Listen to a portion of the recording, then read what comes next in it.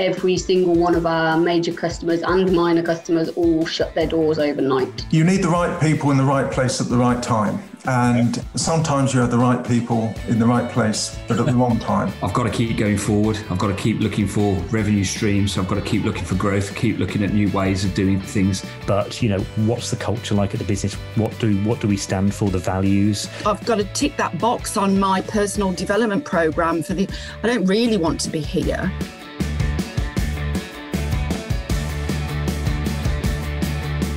Scaling up a business isn't easy. If it were, we wouldn't have less than 4% of businesses scaling beyond 10 employees or around £1 million turnover level, and less than 1% beyond 50 employees. But the contribution that we make as owner-managers to our economies is immense and should never be underestimated, yet it can be a tough gig for all of us at times. And only other business owners truly understand the challenges that we face. And through ScaleUp Radio, we aim to help make things a little easier. We interview guests who have been where you are now and may have faced some of the challenges that you are facing.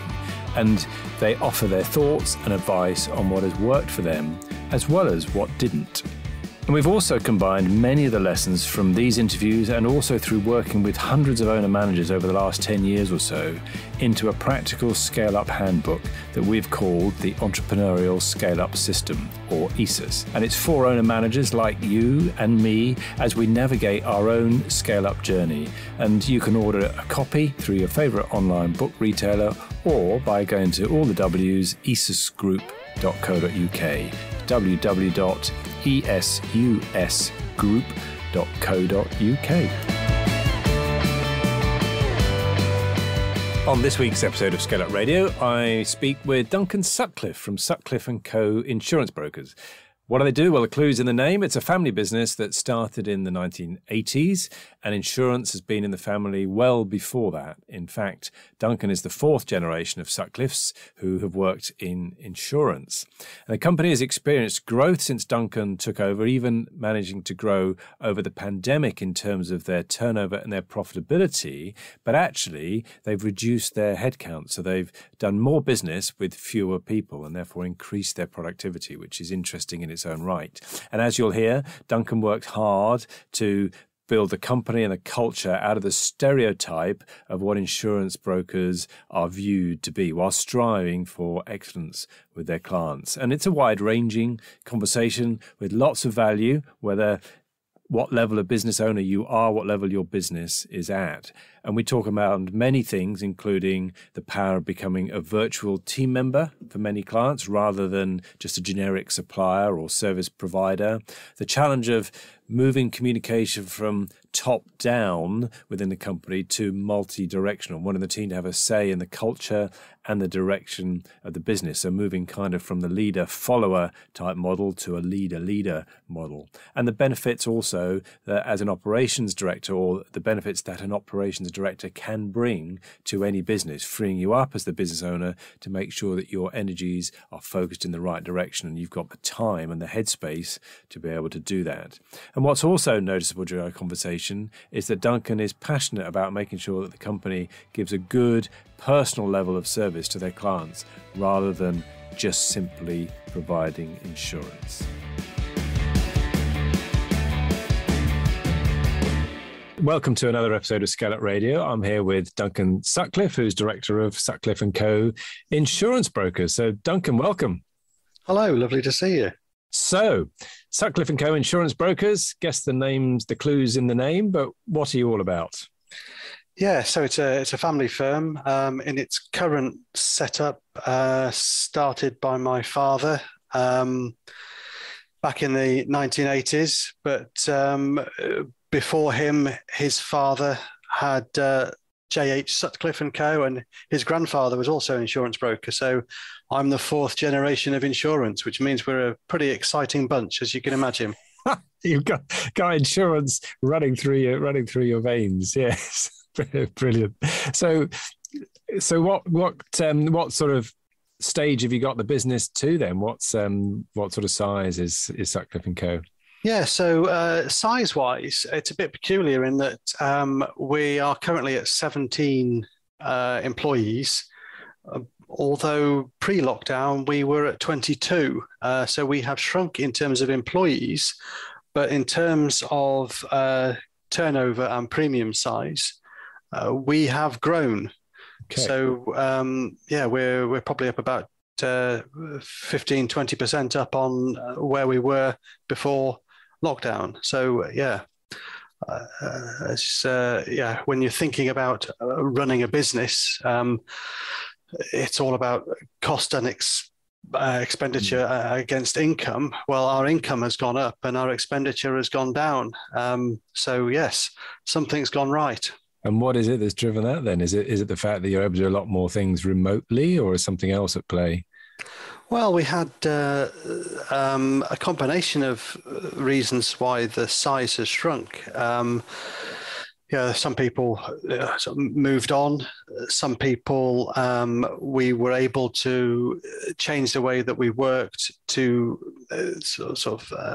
actually make things more efficient, not needing so many people. And some people we parted company with, who we felt that they weren't perhaps on our the same path as us, and some of those changes, obviously staffing is a major cost in any business, and it certainly is in ours. So we've reduced our headcount, which has helped save money, but actually we've also been able to increase our income by some of the changes we've made, which has been connected to some of the staffing. And what sort of things are those? Because I'm sitting here imagining you've got 5 fewer people, you've got more business to do. How are you managing to keep the business running and not have everybody tearing their hair out? Yeah, there's some days you think, gosh, I could do with another 5 or 10 people to help fight the fire. But actually, a lot of it came down to some of the things that you coach people on, about the sort of the ethos and behaviours within a business. So we put a lot of work in before lockdown of what sort of culture we wanted our business to be, and that culture has come through, and we are now very much more focused on providing excellence in customer service, but also excellence in service to each other.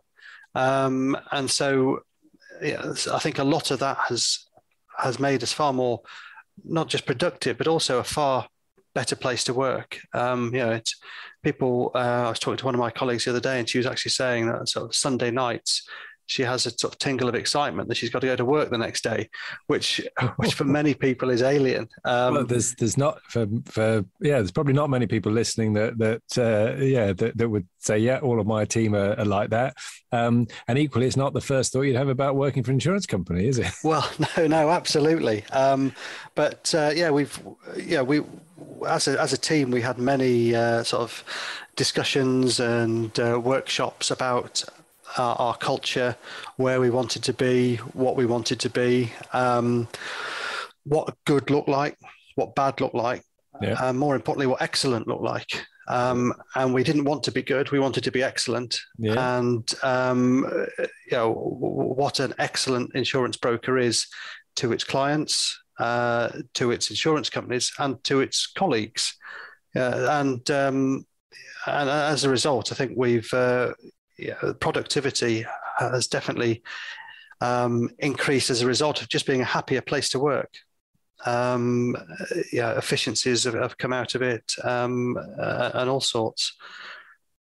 Very good. No, that's sounds superb to have managed to achieve that over what's been a really, really trying period for all of us. So really, really good. And I mean, you mentioned a couple of things there, but what would you say then separates Sutcliffe Co from your competitors, from the average insurance broker?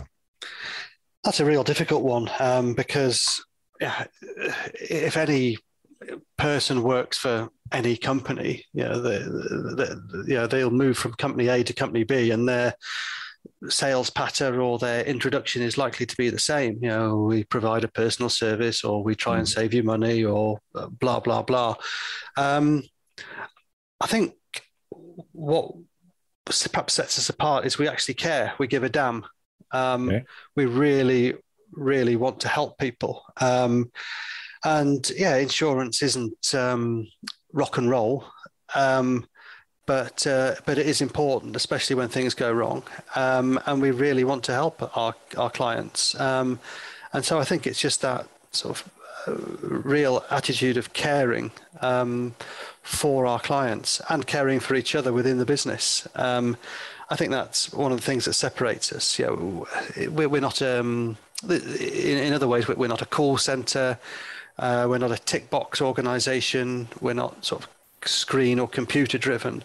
We are still very much old fashioned in the way that we look after each person as an individual, or each client or business as an individual. So that is good. It has its disadvantages for us. We talked about being efficient earlier. Now, if we only dealt with one or two insurance companies and only sold one or two products, we could be very efficient, but we don't. We deal with over 100 insurance companies, and each one of them will have numerous products. It removes an efficiency, but it adds to the level of service, professionalism, and advice that we can give. Yeah, and it keeps things very interesting for us, and gives us a certain sense of pride in that we're able to help people solve their problems, look after them to the best of our ability, not simply robotically providing insurance because it fits our box. Yeah. Okay. Are you able to give one or two tangible examples of how that's played out, perhaps? Gosh, yeah. Sometimes we'll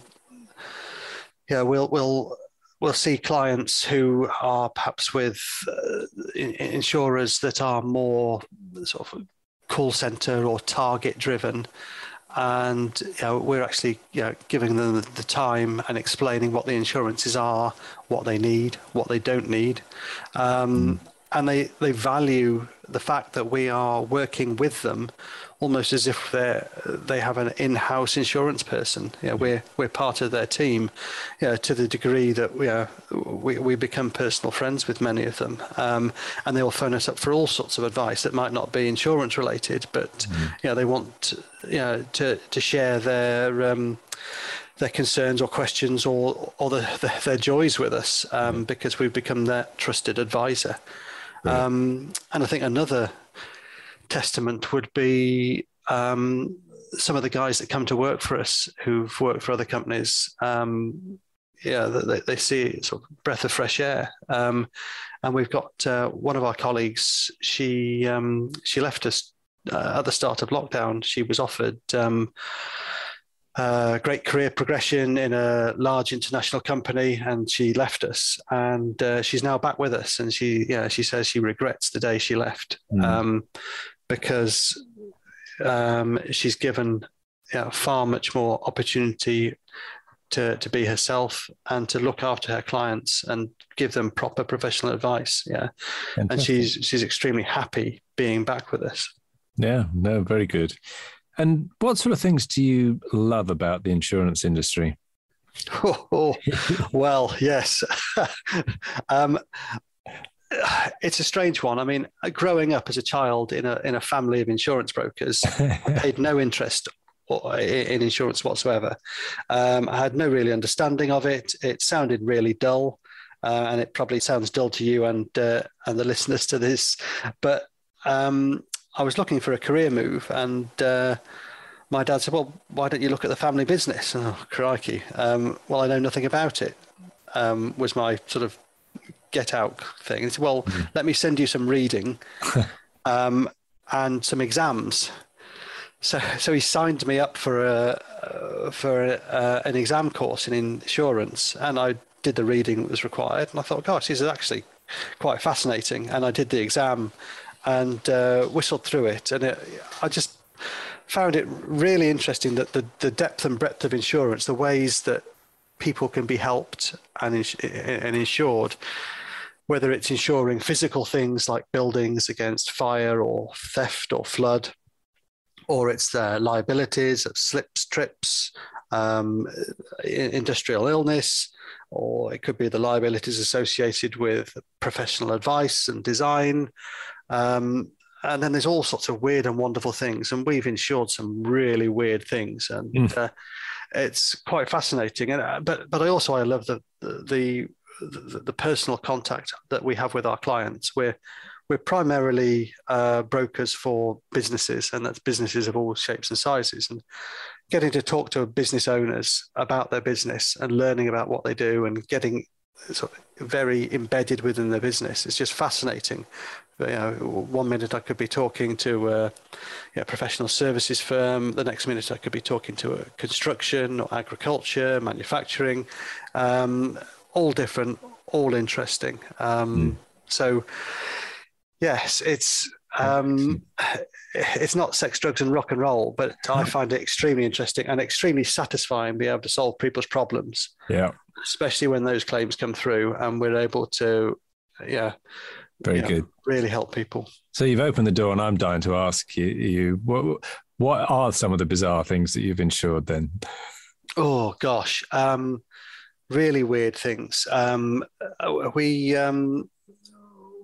We've insured castles in Scotland, people taking bird watching tours to the Arctic, all sorts of strange things. Yeah. But we do have a separate brand name called Man Broadbent, which does a lot of sport and leisure insurance, and they do see some weird things. We've had mass pillow fights, world record breaking cycle around the world. Some of the running races that we insure are ridiculous. There's one running race called the Piece of String, and you say, well, how long is it? Yes. Well, how long is a piece of string?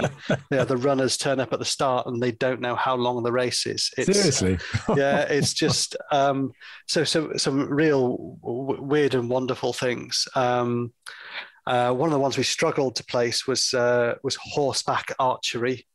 Insurers don't like horses and they don't like archery, so combining the two was interesting.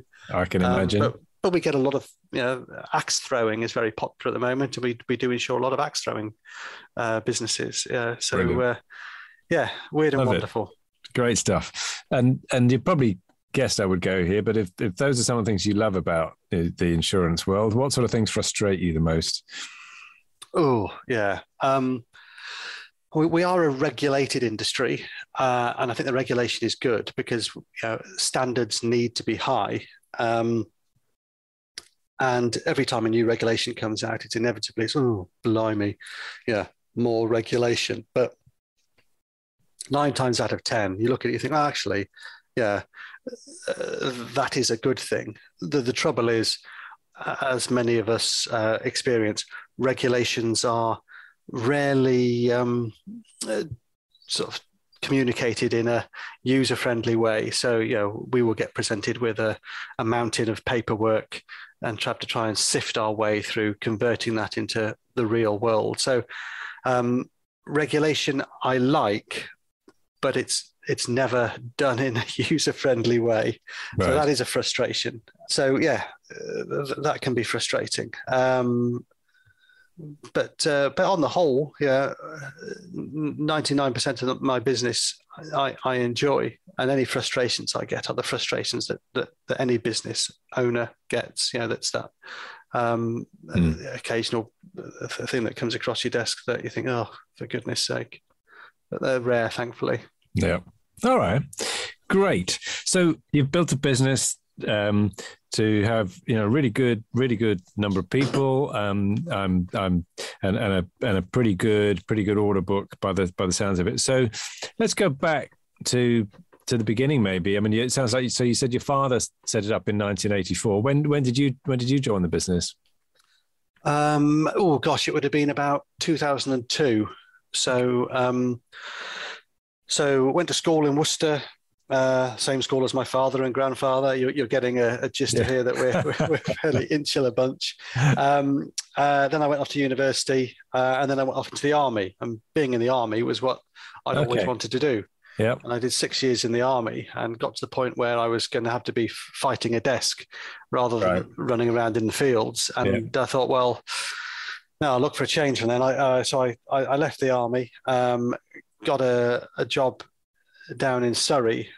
Didn't particularly enjoy that. I was considering going back into the army, at which point that's when my dad said, try insurance. And I did. And I came in and started at the very bottom, with my responsibilities involved, making everyone cups of tea, doing the filing at the end of the day, sending faxes, franking the post, that kind of thing. And gradually work my way through. So what was that like initially, coming in to work for your father in a company, and to start, as you said, at the bottom essentially? It was strange. There was people who were working at the firm who I had known since I was at primary school, who'd worked with my dad back then. So it was strange coming in as the boss's son, to work with people who had 20 or 30 years experience. And I'm thinking, what are you thinking? Am I just the boss's son, that sort of brat turned up to become the boss with no experience or ability? I think because I was starting at the bottom, I was able to gradually prove that I wasn't just the boss's son, that I did know bits and bobs, and I learnt, and I worked with my colleagues and built up mutual trust. But yes, it was certainly in my mind a lot for the first few years that these people know a hell of a lot more than me. But the great thing is, I've got colleagues here now who've been working for the firm for over 40 years, and they've seen me from short trousers to where I am now. Excellent. So I imagine you're a very different person from then, but also the company's probably very different from when you joined in 2002. So what sort of ways is the business different? Yeah, gosh, it's changed a lot. When I first arrived, regulation was only just coming in, and we've had a huge number of regulatory changes since then. So the way we've done things, I think as a business, we've always been professional and customer focused, but I think this has focused us more, which has been good. So that has been a major change. It has created a huge administrative burden. We have people who are employed purely doing regulatory assistance for us. So rather than actually earning money. So that is a change. But yeah, we have progressed a lot, as many offices it will have done. So we're not using carbon paper and fax machines anymore. Some of my younger colleagues, you show them a thing of liquid paper, and they don't know what on earth that's for. Good old Tipex. Yeah, but we have gone paperless now. So we got rid of 45 filing cabinets during lockdown, because lockdown was a good opportunity to get rid of them. We still have a few, but I can't remember the last time I actually had to pick up a paper file. So that's great. We've also moved with the times in terms of the types of insurance. So we do a hell of a lot of what's called cyber insurance. So that's insuring people against the risks associated with deliberate or accidental data breaches, or things like viruses, hacks, ransoms, and so forth. And so we've been quite ahead of the game in that, compared to some of our competitors. We insure a lot of people across the country for that, because we could see that was coming.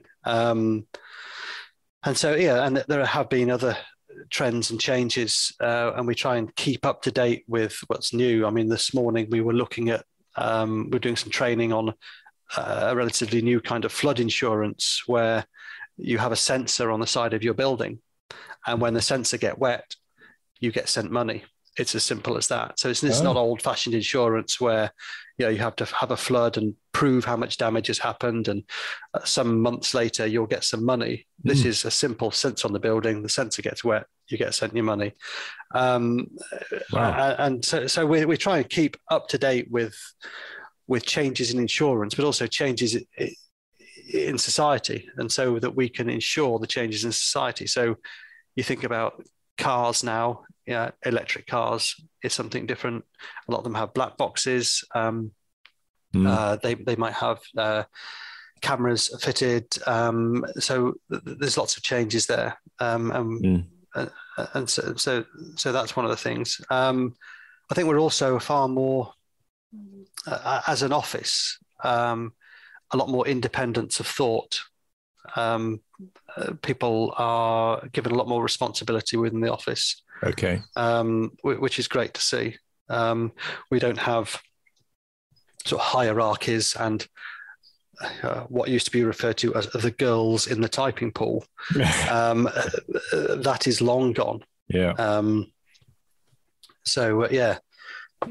Culturally, some huge changes. Okay. And what about in terms of the number of people within the business? I mean, you're obviously, we're up at 22. You're at 17 now. What sort of numbers were in the business when you started? Oh yeah, so it's a lot smaller. I suppose it was about 12 when I started, and that has changed. There were some very much typist roles then. Now, everyone. There's no sort of roles for simply processing. Everyone is a broker. Everyone has to actively sort of participate and think.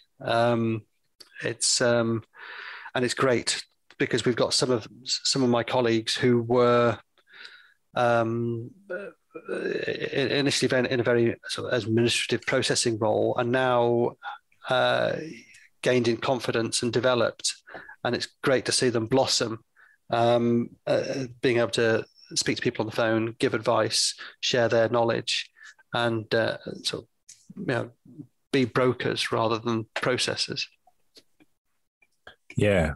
So how have you managed that transition then in people? So you've gone, does sound like then you've gone from a business where it was fairly, the communication and the flow was pretty much one way, top to bottom by the sounds of it, to one which is much more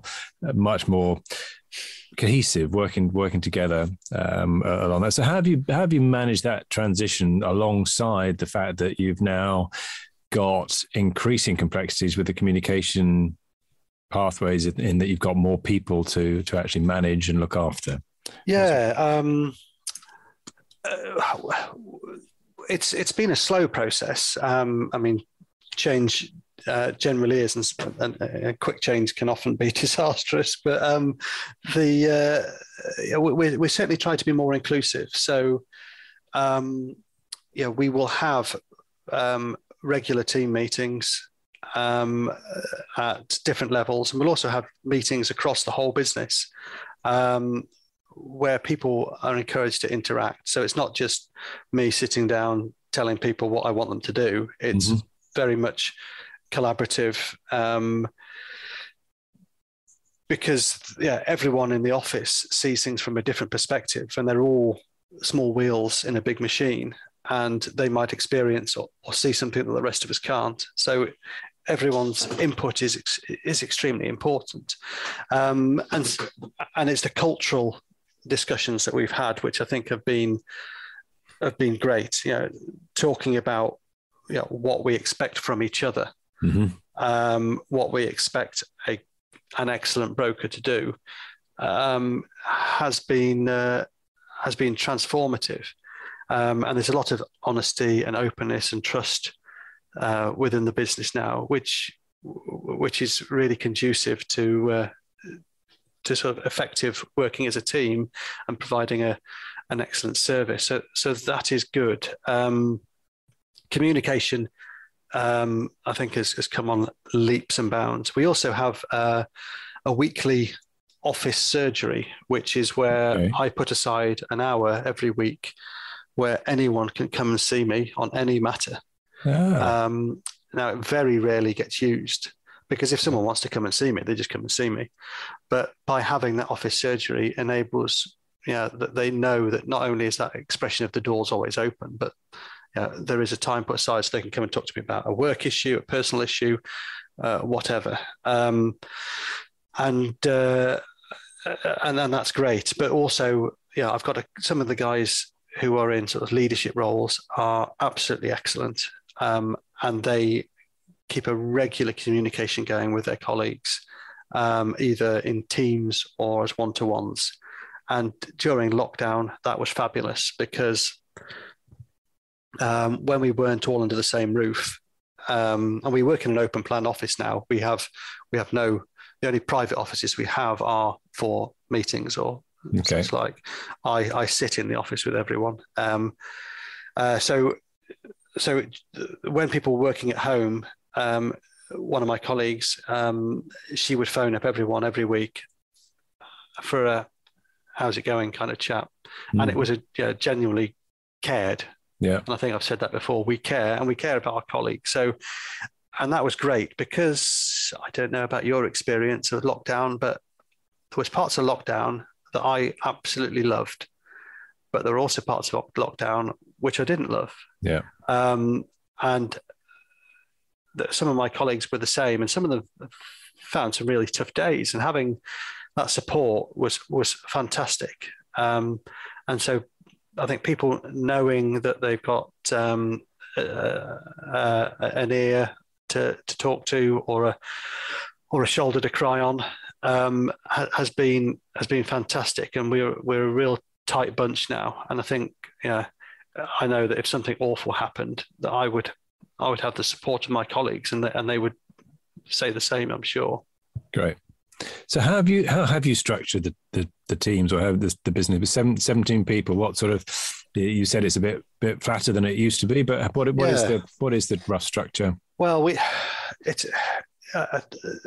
as insurance brokerages tend to have what we call account executives, who would be the sort of customer facing staff, and then they have account handlers who provide the administrative support behind the execs. And so we tend to pair an executive up with a handler, so they have their own team of two. But we also have the handlers in a team of their own, and the executives in a team of their own. So the executives will have team meetings, the handlers will have team meetings, and then each executive will have a meeting with their own handler. Yeah. And then we have management meetings. So there's lots of collaboration and communication. And I think one of my boring favorite expressions is, whatever you're doing, remember what happens if you're hit by a bus. Yeah. Can your colleagues pick up your client and carry on working? So communication is essential as part of a customer service thing. It's no good me having lots of knowledge about a client or a case in my head if I'm hit by a bus. Yeah. Here we go. Insurance is always thinking of the worst. It's yeah, but absolutely, and I imagine with it being such a regulated environment, that's you've got, there's a CRM presumably that you have, that where everybody is keeping all their client contact details up to date, and any of the contacts that they've had, presumably. Yes, and I think that's one of the big changes over the years, in that ourselves and insurance industry in general is far better at record keeping. Yeah. So you mentioned the management side of things. So have you got yourself a management team essentially as well now? Yes. Yeah. So that we went on a sort of one-day course my father and I a few years ago, which was run by the insurance industry, and they called it the Insurance Dragon's Den. And the idea was you would provide some facts and figures about the business, a few of your strengths and weaknesses and concerns, and you'd go and you'd spend a day with 3 of the top people in insurance, and they basically rip you to shreds and then build you back together again with some top tips of where to go forwards. And the top tip that they gave us was that I was trying to run the business and look after clients and do too much, really. And they said, well, what I needed if I'm going to run a better business is I either need to focus on my clients or focus on the operational side of things. But I can't do it all. And manage the business. So I took on an operations manager, and that would be a huge recommendation I would make for many business owners of businesses who are reaching a size where the business owner can't do it all. You know, if you're running a small business, you're head of IT, HR, accounts, you name it, you're in charge of it all. You can't do it all. So this operations manager has been a godsend and has allowed me to share the workload, and we've become a really close partnership. Certainly since my father died 4 years ago.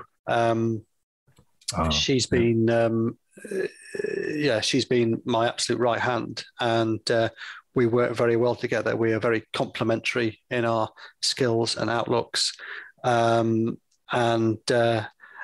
running a business on your own, as many business owners would appreciate, can be lonely at times. So being able to throw ideas off someone, take advice and counsel from someone is great.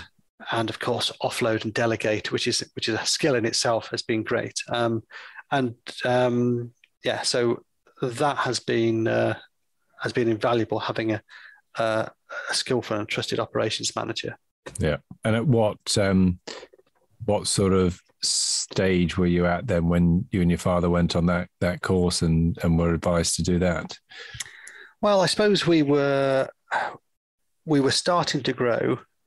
We had ambitions to be better. But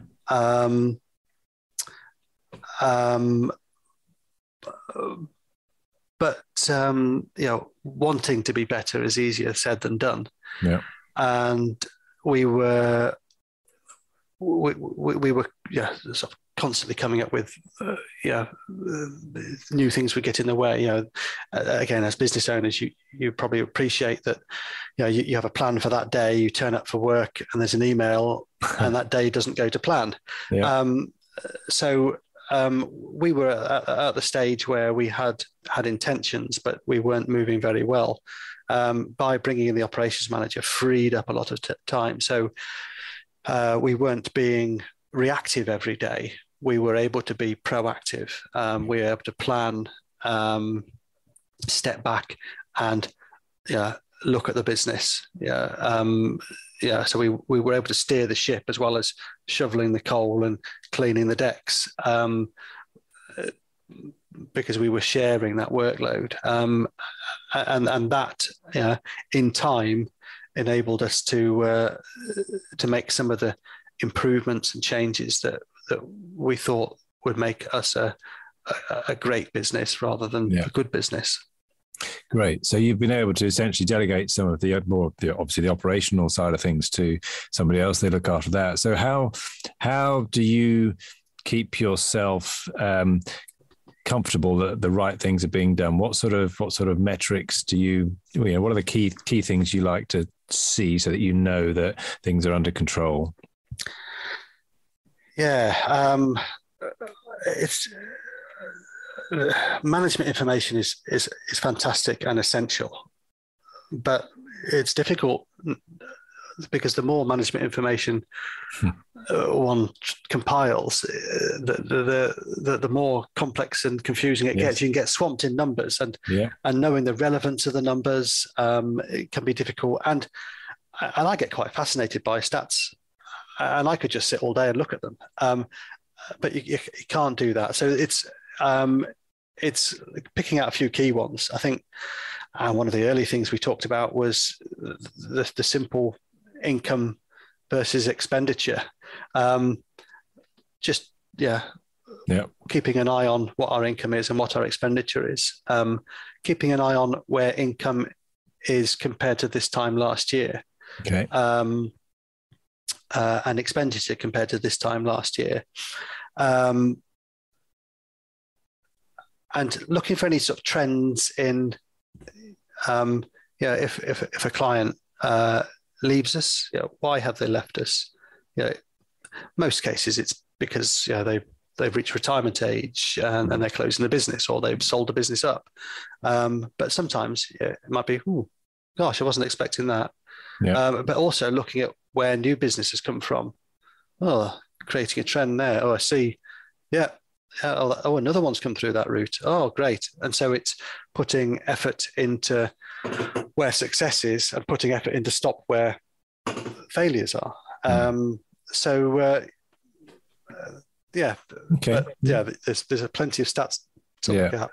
And do you have any measures for productivity? Because obviously that's on a very simple level, that's clearly improved quite a lot since over lockdown, given that you've increased your turnover and reduced your headcount.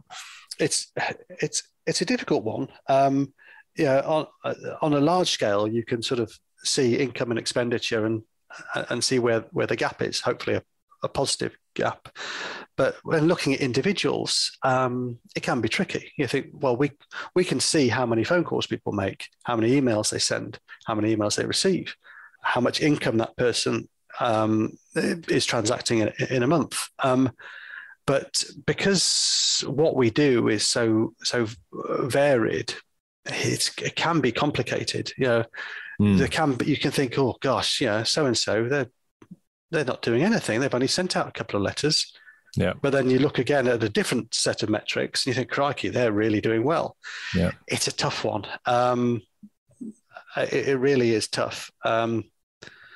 So we do look at people's as individuals, and we see, certainly with the account execs who are more customer facing, we look at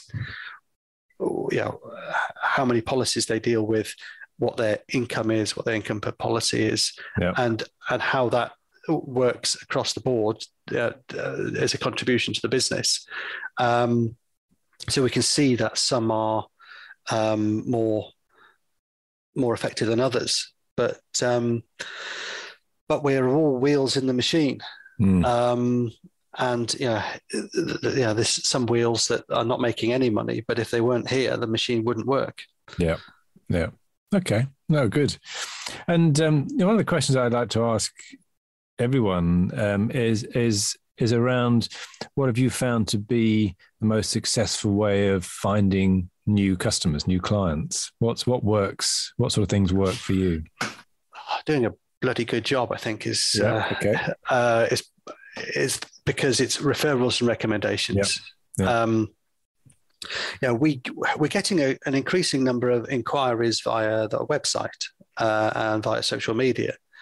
Okay, but they're coming to us because they've seen our name and they want insurance. But it's not much warmer than using the old phone book or Yellow Pages, if you're old enough to remember that. Absolutely. Whereas a referral or recommendation, they've come to you because they want to buy insurance from you. Yes. They haven't come to you because they want insurance. They've come to us because they want insurance from us. And I think it would be the same whatever industry you're in. So again, if your toilet's playing up, you could go to the Yellow Pages and get a plumber, but one would generally say to a friend, "Oh, do you know a good plumber?" And use Fred. Well, you phone Fred up and you don't ask what he's got to cost. You just get him round because your friend has recommended him.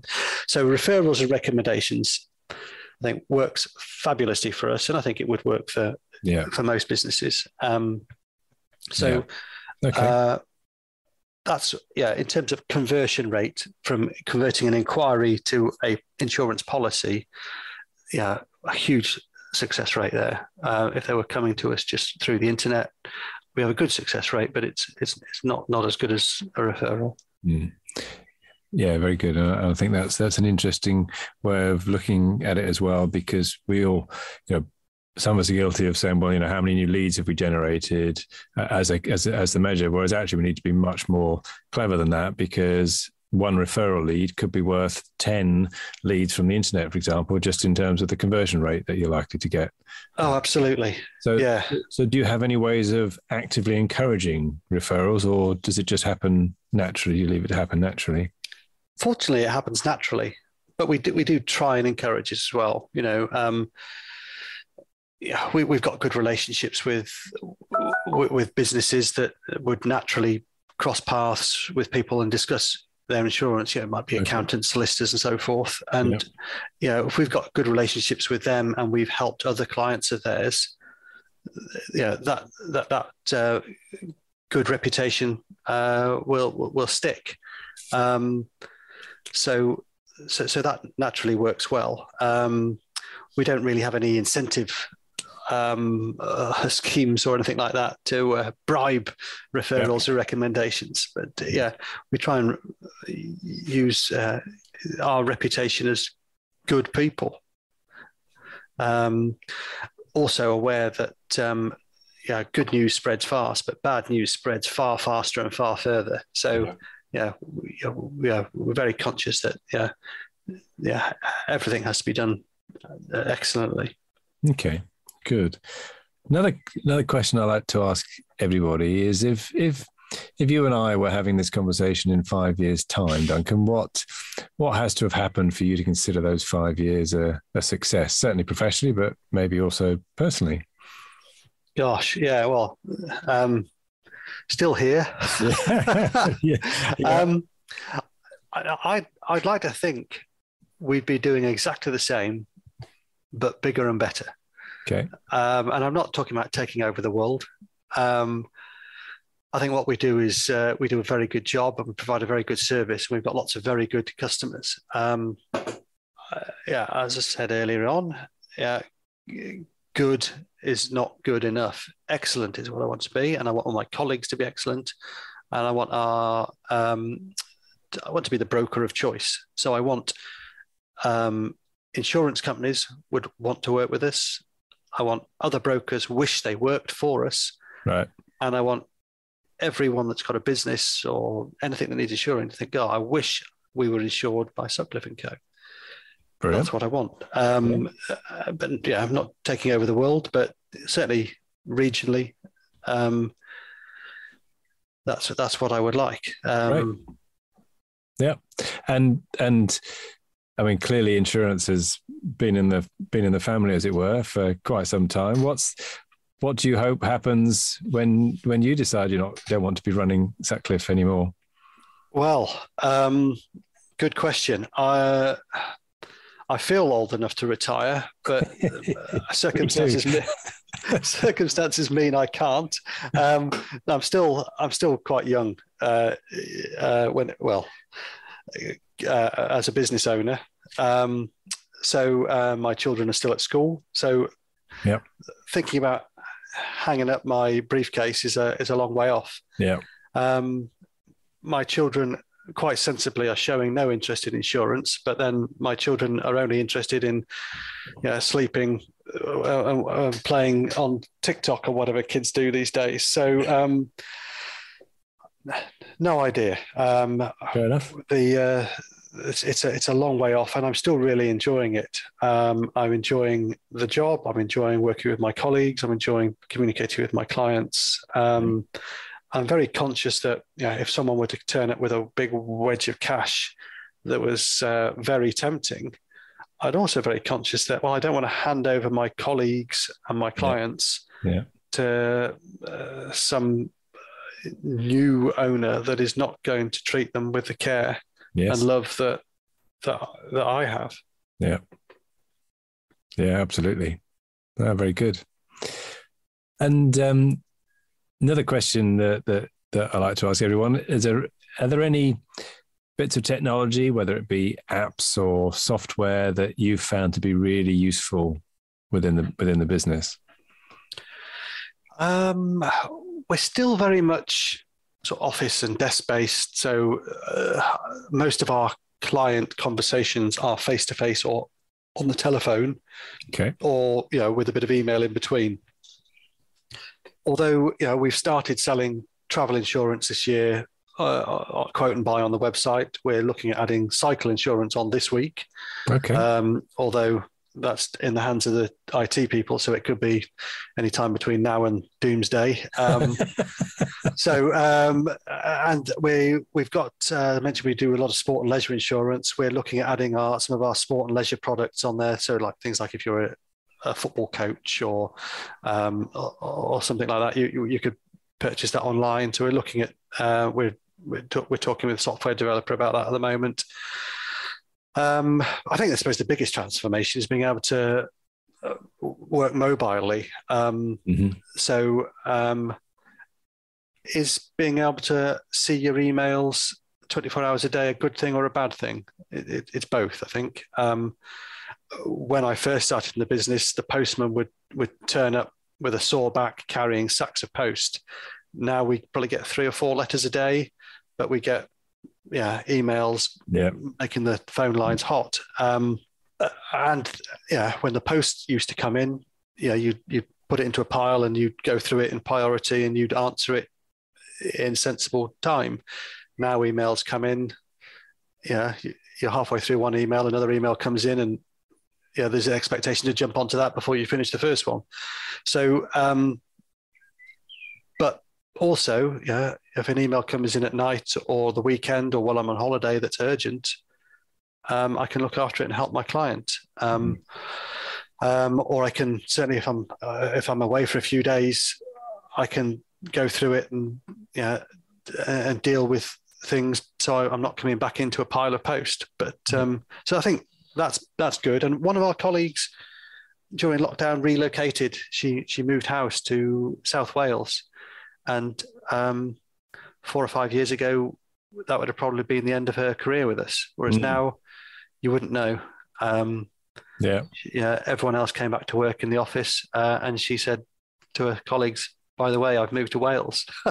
I won't be coming back." And she carries on, and it hasn't made a jot of negative difference. And it's helped her family life no end. So that's great. Good, excellent. And are there any what books or podcasts, anything like that that has made a difference to you that you'd recommend to others? Yeah, obviously everything that you do, Kevin, is phenomenal. But there's a very old book, and I'm trying to remember what it's called. Is it Who Moved My Cheese? Who Ate My Cheese? Who Ate My Cheese? Think. Yeah, something like that. Or Who Moved the Cheese? Who Ate the Cheese? Very old book. Very small book. It's only, I don't know, about 40 or 50 pages long. Yes. And that's just about change in business. It reads like a children's story, but it's clearly aimed at adults. And I thought that was fantastic. Yeah, no, you're right. It's Who Moved My Cheese? Who Moved My Cheese? Yeah. By Spencer Johnson. Yeah, very good. I know I've read a very good book on presenting and communicating by a chap called Simon Lancaster. And I can't remember what the book was called, but I've just bought his latest book, which came out this week, called Connect. Okay. And he used to be a political speechwriter, and it's all about communicating well. But I think there's a few others as well, but I can't remember what they are. That's great. So Simon Lancaster, Connect is his latest one, as you say. He's done a couple by the looks of it. You're Not Human, I think, was one. Follow the Leader, Winning Minds. I think they're Winning Minds. Yeah, is that the one? Yeah. Brilliant. So, but I think there are a lot of leadership courses and training courses and management courses and business development courses out there, and presenters and speakers.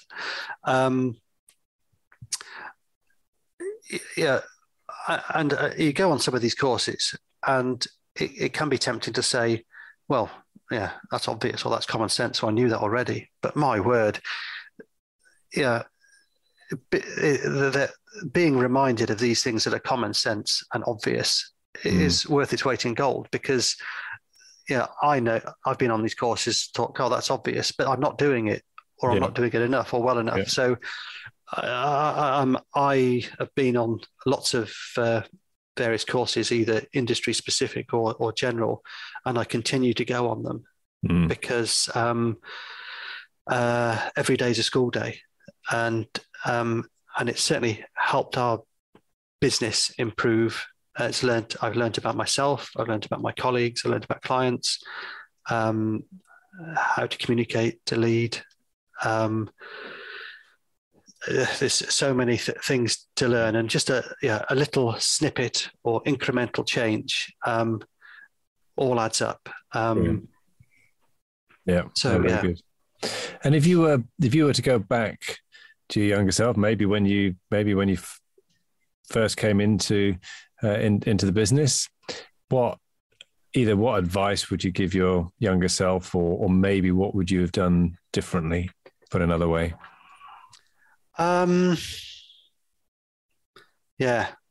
Good one. I think there's a lot of things that are put off. Having an operations manager now has given me more time to do a lot of these things, and I do them. But there's a lot of things, certainly from an HR side of things, that are just put off. So having more communication with colleagues is something that I still don't do enough of, and we certainly didn't used to do. So I think I'd like to have done that more. Yeah. Also, we've got a great team now, but culturally we had a few bad apples some years ago, and it's amazing the difference to the office and the service by removing a couple of bad apples. And it can be easy to give someone a second chance or to overlook failings. But I think if someone is just coming along for the ride, or has a different culture or goal, then something needs to be done. You've either got to get them on board to come with you, or they've got to take their own ship somewhere else. Yeah, very good. And now that you've really spent time defining that with the team, you can be really clear about that and identify it earlier, no doubt. Yeah. Great. No, that's been really interesting talking with you, Duncan. Thank you very much for your time today and for being a guest on ScaleUp Radio. If people would like to get hold of you or Sutcliffe & Co, what's the best way for them to do that, Duncan? Well, now we don't really have phone books or yellow pages. It would be probably through the website, www.sutcliffeinsurance.co.uk, or they can come direct to me at duncan@sutcliffeinsurance.co.uk. Brilliant. Duncan, thank you very much indeed for being my guest. Thank you, Kevin. Don't forget to take a look at www.bizsmarts.co.uk to access a great range of resources to help you in your scale-up journey. So that's bizsmarts.co.uk, which is bizsmarts.co.uk.